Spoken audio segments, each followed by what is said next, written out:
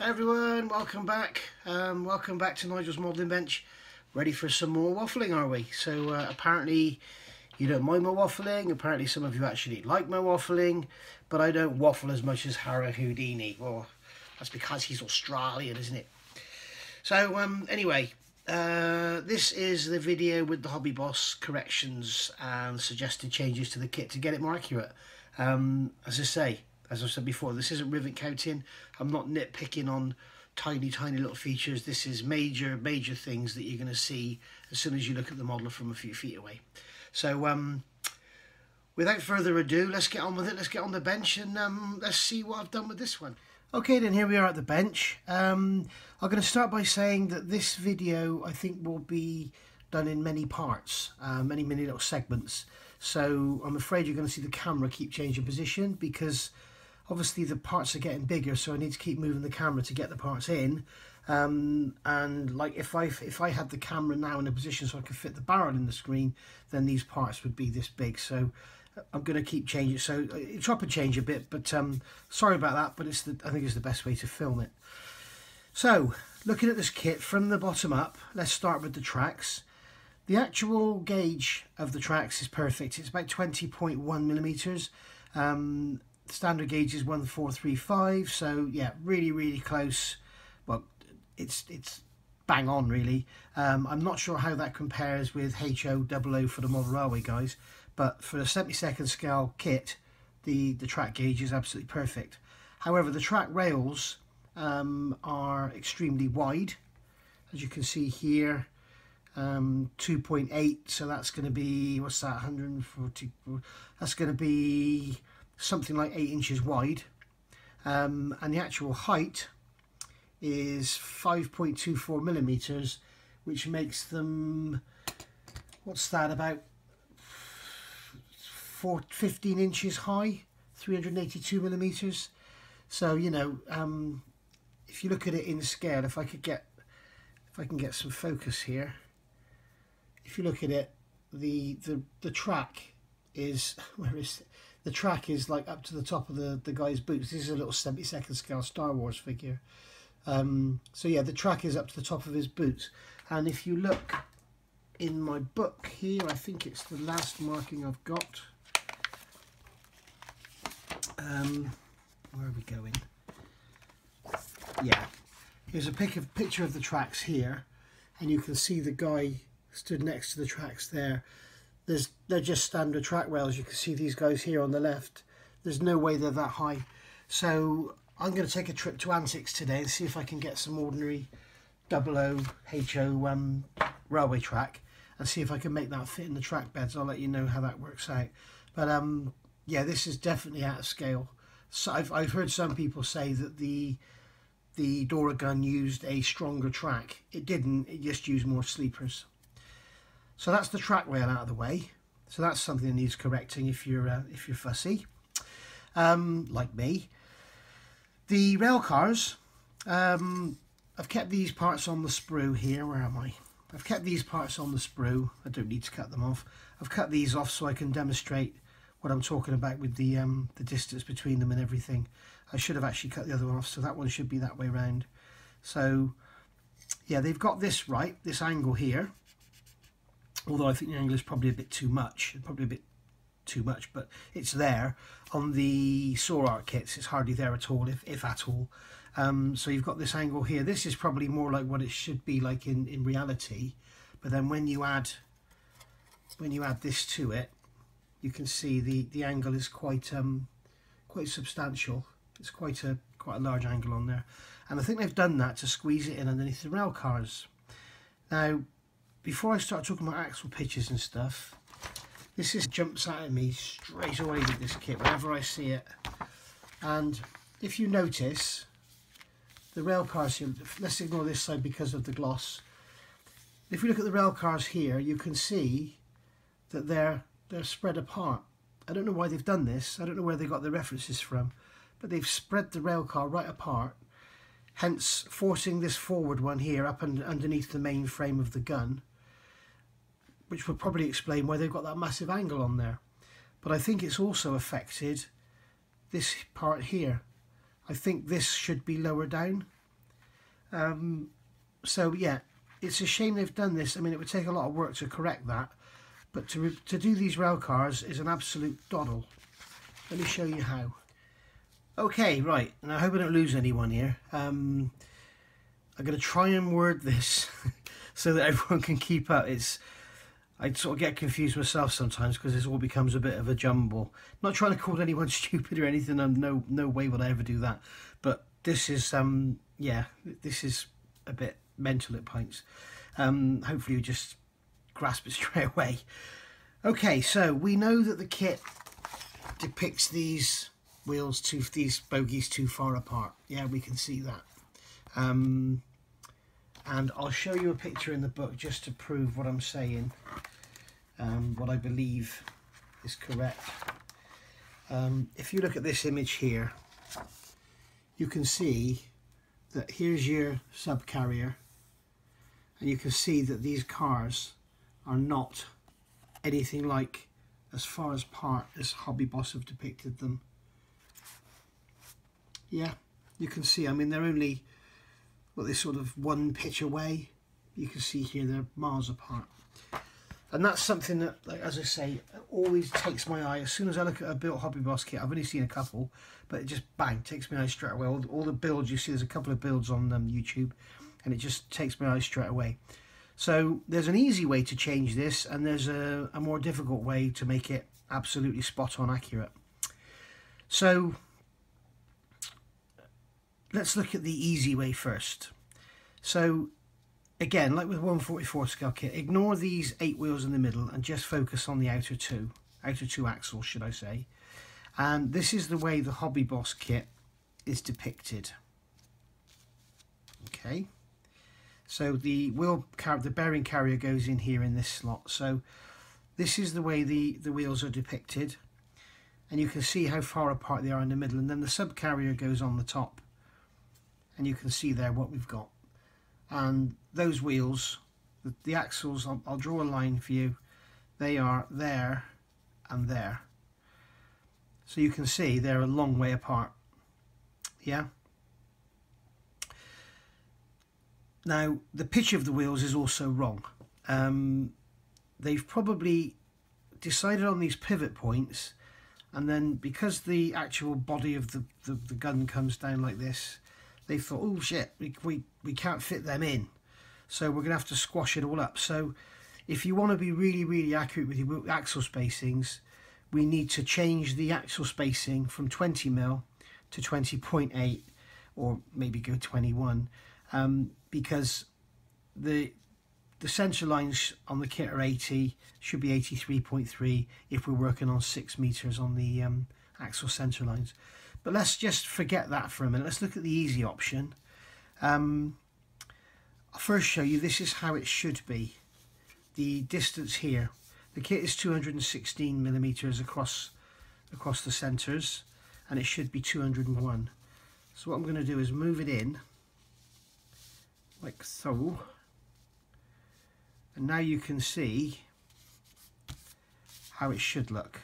And again, let's forget about the middle 8 wheels, let's just concentrate on the outer 2, and that's how it should look. And you can see straight away when I put that on top, it's a lot more accurate, isn't it?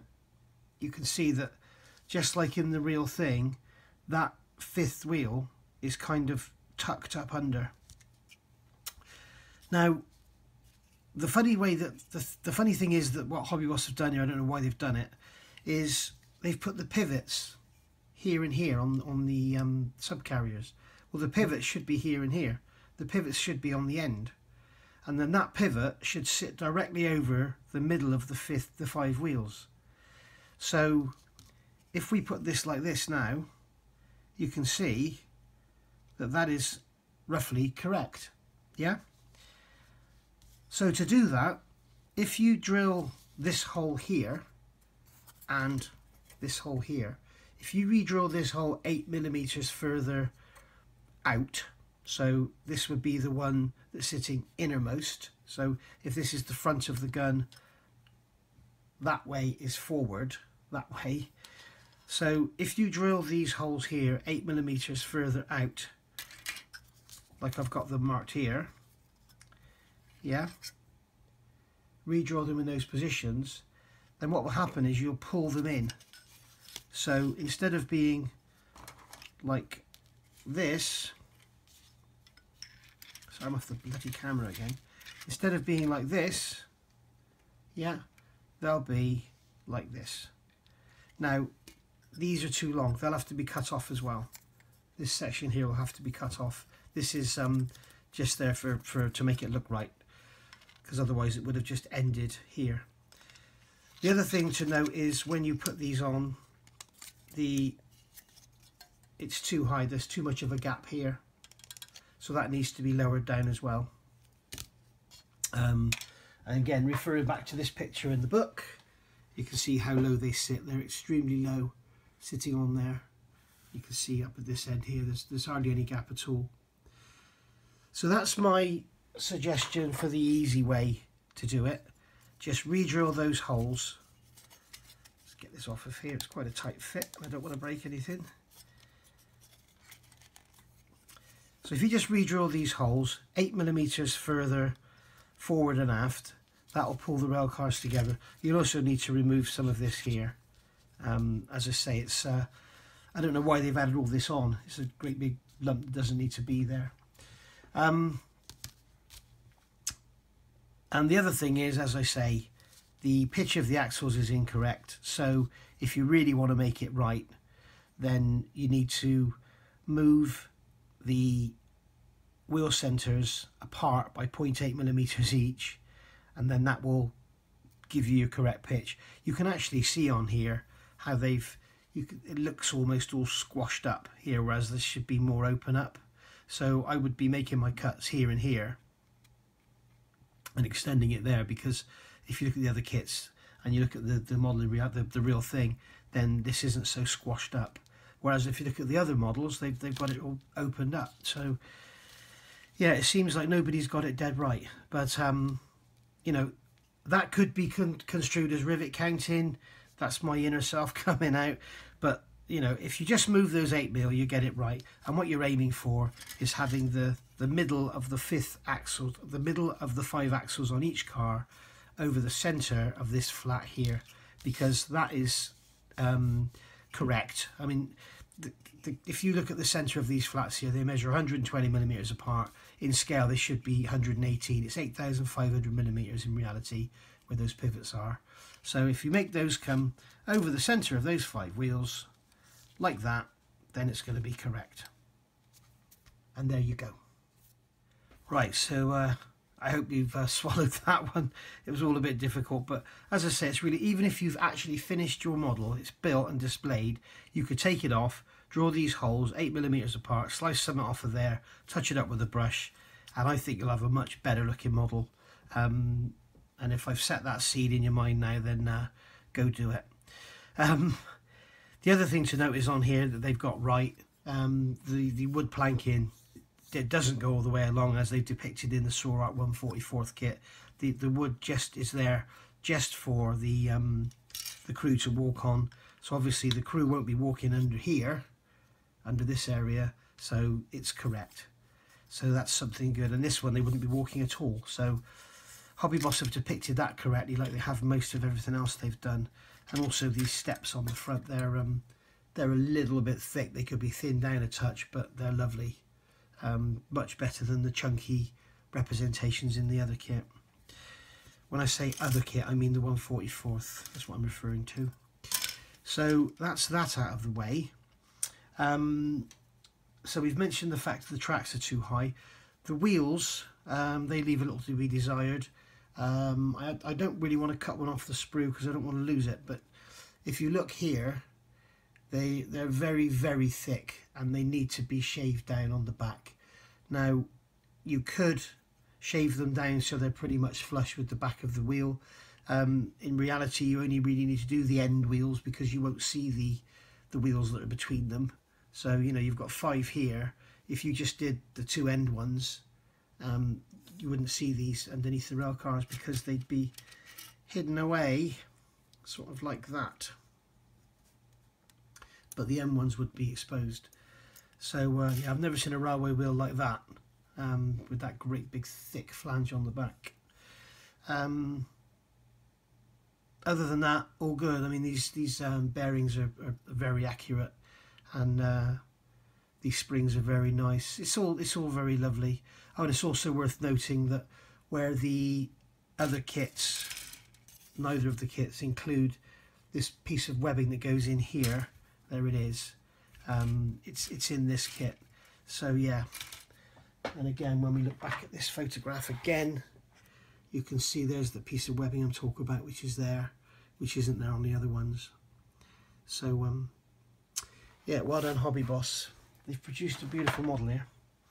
So I think that's about it for the subcarriers. Now let's take a look at the subordinates. Here's a little snippet I've just added into the video. This is the HobbyBoss track that you get with the kit, yeah. And as you'll know, I commented just now that it's a little bit large, and it's actually 5.2 millimeters by 4.25 millimeters, which in 70-second scale I think makes it about 380 millimeters high.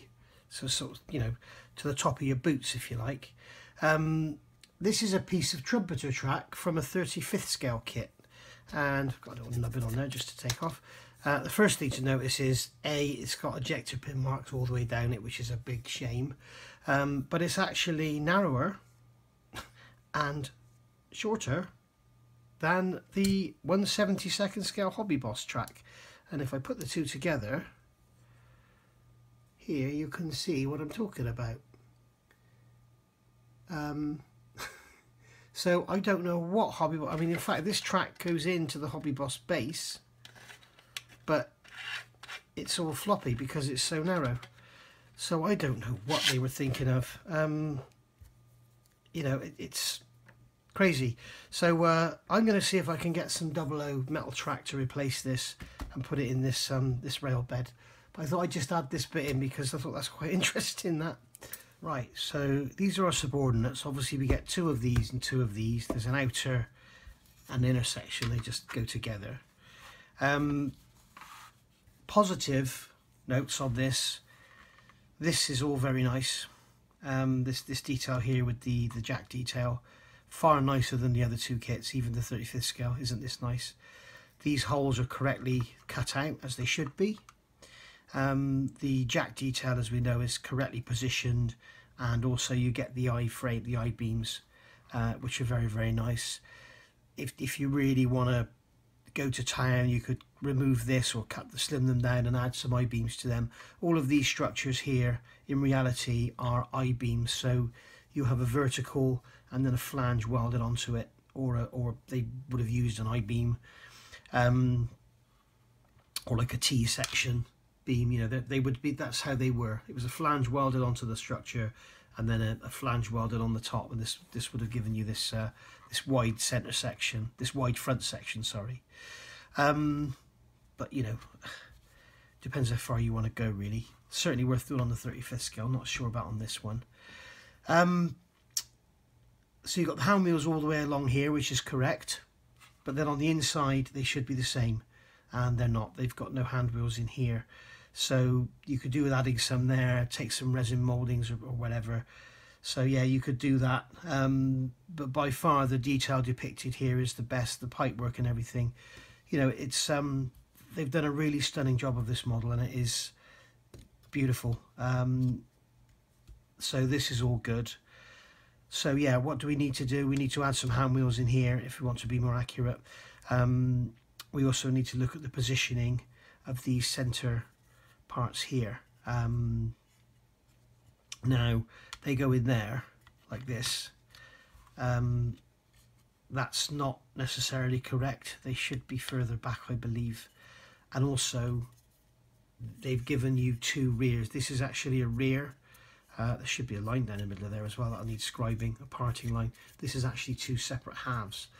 I'll show you a picture in a second. So this is the rear. Hinton is as it's shown.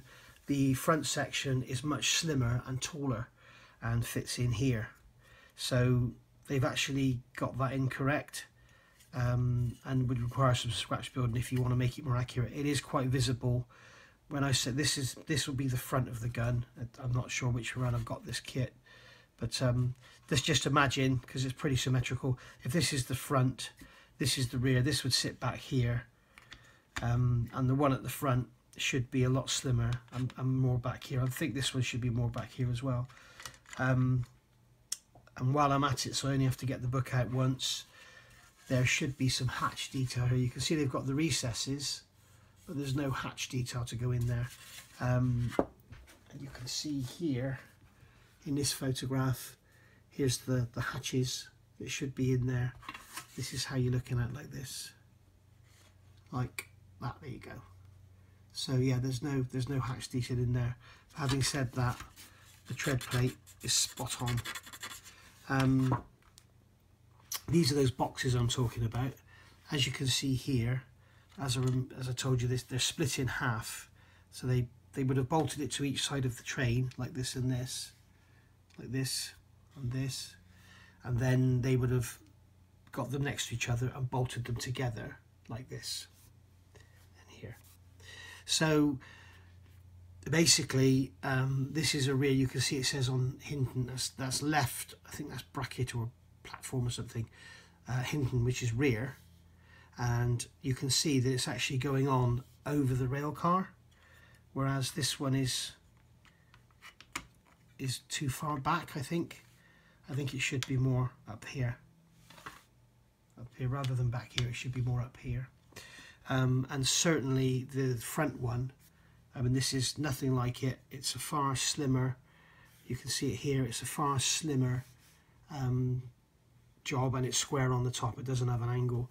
And you can see from, actually just notice that while I'm looking at it here, you can see that the upper straight section comes along and then starts to go down. So you can see that it is actually right back here. Right back here, sorry, I'll book in the way. So you can see it should be further back rather than right the way up here as they're depicted.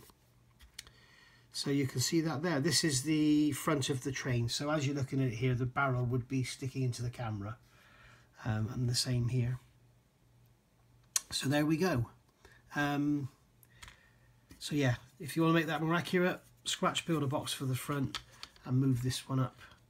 Move this one up a bit. Other than that, I think that's about it. So, you know, very simple little bit of scratch building. Scribe a line down the middle there, because that would be a definite parting line in there. But yeah, other than that, wonderful. Really, really nice, really, really crisp. And as I say, if you didn't do any of this that I'm talking about now, you know, 99.9% of people are never going to notice. But if I come along and look at your model, I'll see it. I wouldn't say anything because I would never pick on someone's model, but I would notice it. So yeah. Okay, so one other thing, I have just done some more measuring. The actual sensors here are, sorry, I'm too far out. The center point from here to here on the real thing is 30 meters. This one is nigh on, spot on. It's nothing. It's very, very slightly too short by about 2 millimeters, if that. So we're not going to worry about that. This area here, as I said when I was reviewing the bogies, this area has been compromised because HobbyBoss have decided to get those rail cars so far apart. And it would appear that this angle here is wrong, but also they've squashed this up. Looking at scaling it off the drawings I've got, I know drawings are never completely 100%, but scaling it off the drawings I've got, where I've got the defined pivot points here for the subcarriers, this should be just under. So this dimension here should be 60 millimeters in 72nd scale. So this dimension here should be like 59 across 3 jacks. And as you can see, if I pick up the position, the center position where the 3 jacks go, it's about 54. So this area here has been compromised. Rivet counting, I know, but you may need to do something. If you correct the rail cars, you may need to do something to get this area looking right. So I don't know, I thought maybe just cut it in half and stretch it, but no, you can't do that because this is actually correct. So it's just this area here that's been compromised. So yeah, you'd have to be a complete nutter like me to do anything about that. Okay, the barrel. Here we go, you're gonna like this. If HobbyBoss tried to say they didn't copy Soar Art when they did this barrel, they're lying. This 144 scale barrel, as we know, is too long, and I've drawn in some sections here that I think need to be removed. Well, you can do it this way around. I think need to be removed to make it correct. And if you watch the 144 scale, you know what I'm about to say. The specification of the barrel is, I should have looked, it's 32 or 34 meters. Anyway, in 144 scale, that breaks down to 222 millimeters. And if you measure the length of the barrel from here to here, it's 222 millimeters or thereabouts. So it looks like they've thought of as the barrel as this, without the what I call the breech. Probably the wrong terminology, but I call this part the breech. So if you actually measure the length from here to, if you measure the length of the breech here, from this end to the flange here, the front of the flange here, it's 64 millimeters. If you then take the suggestions I've made to shorten the barrel, you end up with this part being 158. 158 plus 64 is 222. So it looks like the kit manufacturers have looked at this being the barrel and made it, scaled it up, you know, made it proportional and everything to make it 222 millimeters long. But as we know, as I showed you in the, if I can get this in now, if I can get it in shot, if you look at that barrel there and then look at the 144 scale barrel next to it, you can see straight away that there's a bit of a difference in length. You can see the diameters are practically identical in the photograph, but look how long it is. So yeah, it's not right. Now this really surprised me. If you measure the length of any of these sections of barrel, okay, so let's just take this section here in the middle. If I measure the length of it, it comes out at 56 millimeters, or 56.5 mil. Yeah, double 56.5 mil is 113. Look at that, 113. If you measure this part here, it's 53, 106. If you measure this part here, it's exactly double the length of that. So they have exactly copied the Soar Art gun. They've even included this false part here, which doesn't exist. So looking at this chart, now if you don't know what this chart means, look back at my 144 scale corrections video, but basically I've included all three kits on here. So what you need to do is measure, this is what I'm going to do, is measure from this point here, which is not the, on the HobbyBoss kit, it is correct, it's that point there, because they've included this bolted ring flange with the breech. So basically, let's show you on the HobbyBoss kit. If you measure from there, 49 millimeters, draw a line. Then measure from there, 62 millimeters, draw a line, remove that section in between. Yeah. Then measure a section 95 millimeters, and then the end of the barrel there, which is 106, or the end of that part, which is 106, remove that. And keep going all the way up to the end of the barrel, and you will end up with a barrel which is 316 millimeters long, which is the correct length for a 72nd scale barrel. Now, on these two kits, on the 72nd and the 31st, you've got the rifling part at the end, so you'll need to make that fit back in the end of this barrel here, or do your own work or whatever with that. But yeah, that is my suggestion to end up with the correct looking barrel. And what I'll probably do is modify this one first, and then I'll put a video up and show you what it looks like, because it just looks so much better when it's shortened. All right, so there's that. If you want to pause and save that, you can. But that's basically the chart that I've come up with for where the material should be removed and how much should be removed. And this bit here, this option, in what was that, 40, that was 44 millimeters in 144th scale, so it's going to be 88 millimeters in 72nd scale. And what I've suggested here is perhaps instead of removing all all the plastic from the end of the barrel, remove 24 millimeters there, 20 millimeters there. So on this one it would be what, 48 millimeters there and 40 millimeters there. You can see the difference. You can either hack it all off of there, or you can take half and half. Yeah, so up to you. But remember to re-establish the end of the barrel. So that's it for the barrel. Oh, one other thing quickly before I go. This barrel comes in halves. Means you've got to stick it together. Oh my God, and get rid of a seam, which is oh Jesus. It's not that bad. Everybody seems to buy aluminium barrels these days for everything. I mean, if you really don't know how to do something like this and make it seamless, drop a comment down below and I'll show you how I do it. It's you know, I've just done the Great Big Russian gun, I can't remember what it's called now, and that barrel is massive. You know, it's this size in 35th scale. So, you know, it's not the end of the world. It's not difficult. If you really want to see a video of how I do it, I'll show you. But it's a basic standard modelling skill, and I'd hate to think of in the future people running away from building a model tank or a huge gun because it doesn't have an aluminium barrel. You know, I think you can buy an aluminium barrel for this, but it's incorrect. It's the wrong length. So there you go. So yeah, that's that little rant over with. Okay, so now I want to get into the general stuff. This is the general stuff I've spotted, errors in the kit, whatever, and indeed the good points about the kit, and there are a lot of them. Railings.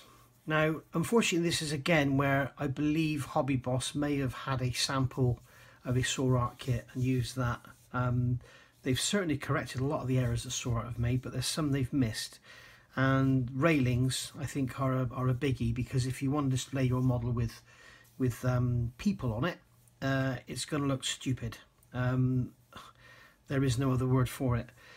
I'll just show you some pictures first I found in the book as reference. You've got to be very, very careful. Well, I have been very, very careful with looking at these pictures because of angle and the way it's portrayed. Like, for example, this picture here doesn't accurately show you the height of that railing, because if the camera's lower down and the man is 3 foot away from the railing, it could make the railing appear a lot taller than it really is. It needs to be pictures of men actually leaning on the railings, or you know, with their hands on the railings or whatever. Now, if you look at this one down here, you can clearly see that there's a man there leaning, and I think he's leaning. So you can see that the railings are normal height, you know, round about sort of just below the waist, for an average height guy, or person, should I say. If we then go over to this one here, you can see here there's some guys. This guy here is just about to go over the railing, over the ladder. You can see there's a guy here, I believe he's got his hand on the railing, I'm not sure. There's some pictures here, again, you've got to be careful of perspective, but you get the general idea there, that guy on that ladder just about to step over the railing or go through a gap. And then another really good picture is here. You've got a guy up on the top where I think the railings are the highest, and he's actually just stood there resting his hands, and you can see that that railing is probably about elbow height. So yeah, let's have a look at the kit.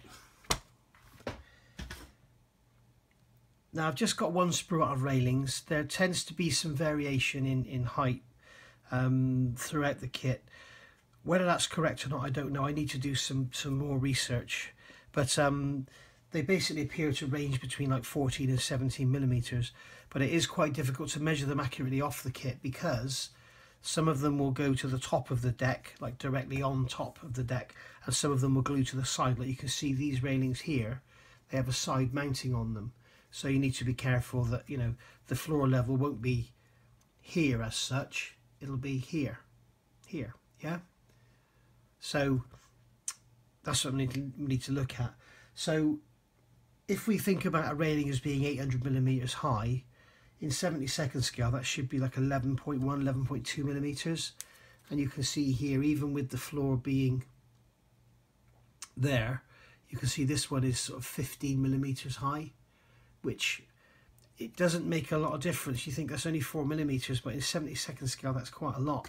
So I'm going to recall the services of Star Wars Man, and if I put his feet level with that lump there, you can see that this railing is sort of almost up to his chest, and I think this one is even higher.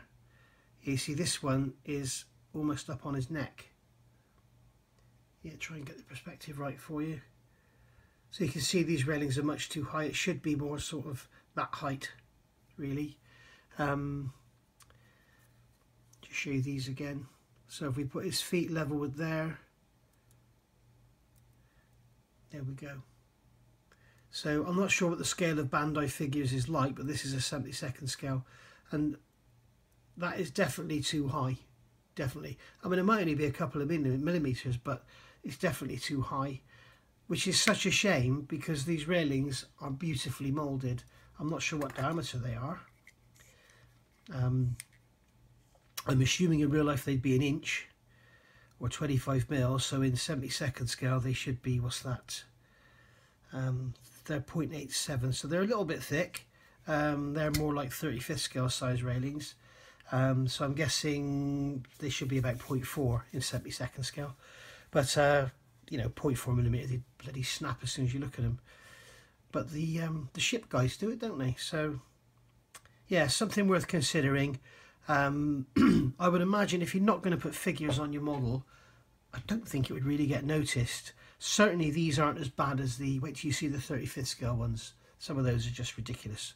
So yeah, certainly these aren't that bad. I've just noticed, look at the detail there. Look at that railing with the eyelet on it ready for the chain to go through. How nice is that? Also you get all this pipe work, which you don't get with the other kits, which is nice. So anyway, yeah, there we go. That's the railings. The only other negative I've got as a general is the decals.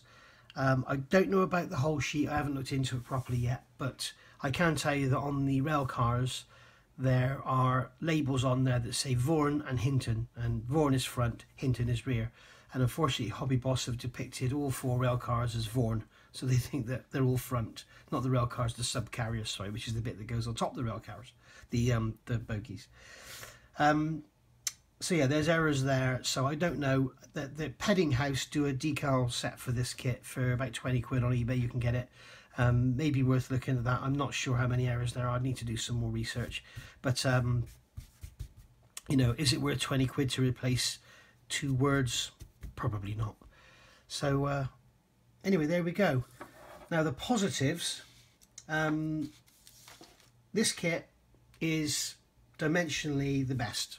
Other than that error with the jack being squashed up because of the rail cars, it's so unfortunate that HobbyBoss have made an error in their rail car positioning, and as a result they've made an error in the actual main body of the kit. It's such a shame, because it would take a lot of work to correct. But to make those rail cars look right, you need to move them together.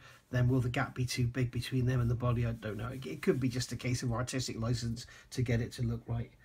But other than that, dimensionally, the best around. It's got decals, which the other ones don't have. The jacks are in the correct position and they're nicely detailed. You've got the inner framework is included in the subordinates. The other kits are just flat. Once you get past the jack area, there's nothing there. Very, very crisp moulding. Absolutely gorgeous, gorgeous packaging. There's some slight issues with the bogies, but the shape is okay. The track width is spot on, And another biggie with this kit, you get photo etch walkways, and I've had a look since I did my review, and it does look like that wherever there were mesh walkways, HobbyBoss have given you PE to depict them. So that's good news. So yeah, thanks for watching this. I was asked the question before about what book did I use. Just in case you're wondering, this is it. And here is the ISBN number should you want to get it. It's about 20 quid at the moment on Amazon.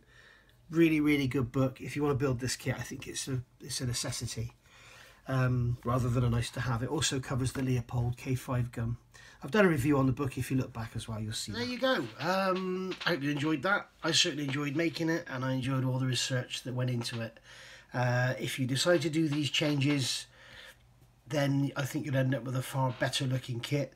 If you do those changes to the barrel, you're going to save some storage space because you're going to reduce its length considerably. And you can also then ditch a couple of those rail sections. But yeah, as far as accuracy goes, it's pretty bloody good, isn't it? It's a lovely, lovely kit. It's beautifully moulded, very sharp and crisp, wonderfully packaged. You know, £125 from E-Models, 130 odd elsewhere. Yeah, it's by far the best of the bunch in my opinion. So I hope, like I said, I hope you enjoyed that. If you do make any changes to this kit, you know, at minimum do the barrel, and the simple change I said about on the rail cars, that's got to be worth doing to get more accuracy. To my eye, it just looks odd as it is, and now that I've set that in your mind, you know, maybe it looks odd to you. And the beauty, of course, is it's a change that could be done even after the kit is finished. You could just, you know, move those holes over. So yeah, thanks for watching. If you like this, please like and subscribe. Next up, we'll have the 35th scale monster, which I can assure you is nothing like the quality, crispness, accuracy, or anything like this one. So yeah, that one's going to be more enjoyable for the correction side of things, because we can really get our teeth stuck into that. So yeah, thanks for watching. Please like and subscribe. I'll see you all later. Bye bye.